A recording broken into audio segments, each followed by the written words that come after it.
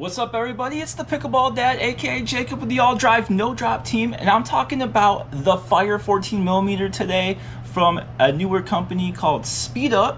And just get this out of the way, I did talk to the owner of SpeedUp, and he did tell me you are not required to speed up every dink with this paddle. So I just wanted to clarify that for you, get that out of the way before we start. But let's just drop the price right now. It's $108. With the discount code All Drive No Drop, so I'm happy to bring another good value paddle to you. And honestly, the Fire paddle is one of the best paddles for former tennis players that are just getting into pickleball. It's a question I see asked all the time. What's a good paddle for me? I'm a tennis player that's transitioning, and I'm happy to announce this is a great value for those former tennis players. Well, let's get into the specs real quick. So this is a pretty generic thermoform paddle as far as all the main construction. It has the T700 raw carbon fiber face. It has the foam injected sidewalls, and it's thermoform. So what makes it a little unique is you do have the curved top, and then it will get into the rest of it, but it is a 16.5 inch length and a 7.5 inch width, so that's all pretty standard for an elongated paddle. We have an average weight at 7.9 ounces, and my paddle did come in exactly at 7.9. The paddle length and width are standard width and lengths for elongated at 16.5 inches for the length and 7.5 inches for the width.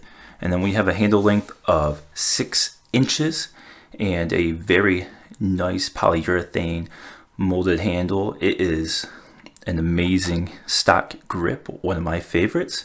Then we have a swing weight at 117, and if you add 3 grams of weight to each side at 4 and 8 o'clock, we get a swing weight of 122, which is still very manageable. And that leads us to the twist weight of 5.69, and it goes all the way up to 6.3 with that weight setup I have, which I really enjoyed that weight setup. And then for the spin, we got 22 RPM. Very great spin for this category, and just not as good as the Volar Forzas, but this spin will keep you happy. So let's get into my ratings. Control feel, I give it an 85. Power, 85. Pop, 90, and spin, 92. I think this might be my last or second to last time doing ratings, just based off of out of 100. So I hope to have my database live and linked in future videos so that you can get a better feel of how it stacks up against the, well, not entire line of paddles, but a majority of paddles. So let's get into how the SpeedUp Fire 14mm performed on the courts, because that's what's most important.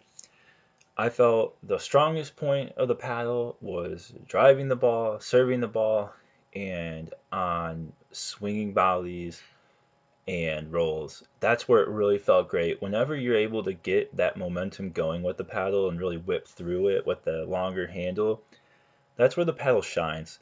It generates a lot of spin, it generates great pop, pretty good power, and really lets you get the ball going where you want. I mean, the sweet spot is a little on the smaller side, but when you're hitting that sweet spot, it's going where you want it to go. Dinking has always been a little harder for me with 6-inch handles. It just is such a touch and soft game that the longer handle, it doesn't necessarily change your mechanics, but you just have less room for air in the tighter area. So that's the one place I always struggle when I start using a 6-inch handle again. I was using the Pickleball Apes Proline Energy for a bit of time as my main paddle, so I did get used to it. It's just, you know, when I'm going back and forth, I feel like that's the hardest part for me, is getting those dinks under control again. But that's not saying that it's bad for dinking. It just takes a little bit of adjustment. The place where this paddle doesn't shine is blocking drives and resets. It's probably the weakest point of the paddle. It's not awful, it's just not stellar. But when you do add the lead tape at the 4 and 8 o'clock, like I suggested, the 3 grams to each side. It improves the performance of this paddle a lot, and honestly just makes it into a great all-court paddle. You know, having that lower swing weight for an elongated paddle this size with this handle length is just great because it lets you make that modification, makes the paddle even better. My biggest strength was really just those flicks and speed ups with that pop that this paddle generates. It's another unique point of the 6-inch paddle or 6-inch handled paddle that has great pop because it's a 14 millimeter, and you have that tapered head, which increases the swing weight, or lowers the swing weight, I should say, increases your hand speed. I did have a little bit of issues going back and forth during hands battles from forehand to backhand, but not everyone's going to have that issue. I just want to point that out. The handle length does slow me down a little bit there. Overall, that's how I played with the paddle, and I think this is a great option for tennis players or people that just like long handles in general. The handle quality is excellent, and I would have no problem bringing this paddle to a tournament. I would feel. So let's jump into what my comparison would be, because I chose to compare it to the Gladius Centurion by Spartus. Since they're in a similar price range, they're not exactly the same paddle, but I think they appeal to a lot of the similar players because they're about the same weight, they're the same dimensions. Where we start differing is the handle length. The Centurion has a 5.5-inch handle, and the Fire has a 6-inch handle. So some will prefer that longer handle, but some will feel that the handle is a little too long. I think some people might struggle with the flicks. They might struggle going side to side. I think that's one of the big areas where maybe the swing weight's lower, but I felt when I'm going, you know, forehand to backhand in a hands battle, it did feel slower than the Centurion in that sense. The Centurion has a higher stock twist weight, so it's going to have better control. It has a bigger sweet spot. It does feel like you can place the ball more, and especially blocking drives. I think that's the biggest difference between these two paddles, is the Centurion's going to shine a lot better there in the control area. The spin is slightly higher on the Fire, and I do think you can generate a lot more spin with your rolls on the Fire, just because you can really get that extra whip. Then we get into the punch. The punch is a lot better with the Fire. That 14 millimeter core really helps give you a better punch at 36.35 compared to the 35.25 of the Centurion. And that's gonna, you know, help you with your control too. Having less pop on the paddle usually, for me, helps with my control. The power is very similar for the two. I was just 0.1 miles per hour off on the difference between the two. Both generate great power.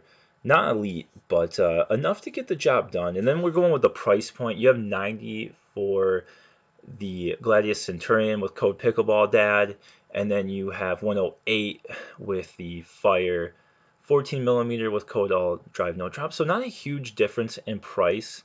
It really just comes down to whether you want that extra pop or do you want that extra control with a larger sweet spot.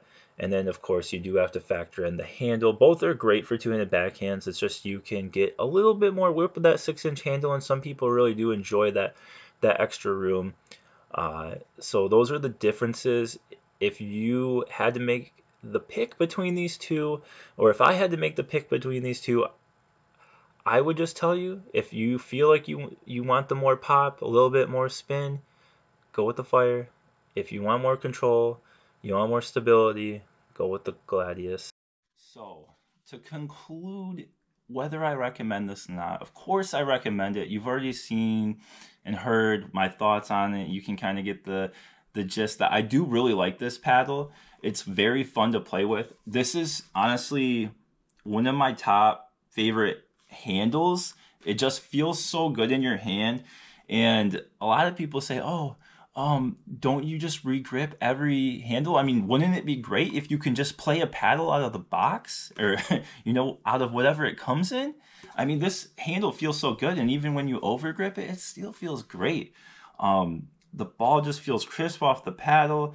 The control for how small the face is compared to some other paddles is still really good, and you can put the lead tape or tungsten tape, whatever you prefer, through grams at 4 and 8 o'clock, and the swing weight's not too heavy to handle, and it really does improve that sweet spot. So it's something I would recommend you doing if you can handle the extra swing weight.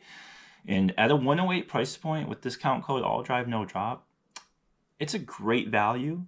I could easily recommend this to anyone transitioning from tennis, anyone that's just looking for that 6-inch handle, that's looking for, I think this is one of the cheapest options for a 6-inch handle. I know the SLK Halo, I think, comes in the 6-inch handle. Haven't hit that. But honestly, like, I'm just very happy with this. The spin's great.